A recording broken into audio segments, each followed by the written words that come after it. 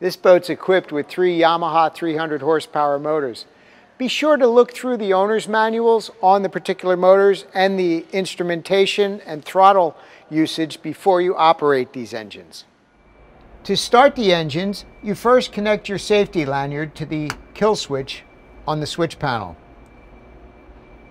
Now you're ready to insert the ignition key into the ignition switch. You'll turn it on.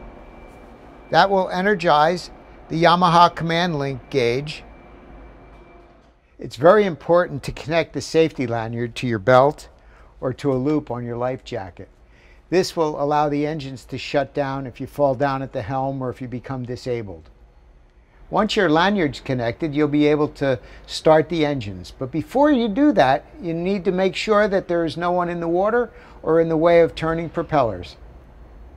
Once the Yamaha screen is energized, you'll be able to use the individual start-stop buttons to start the motors.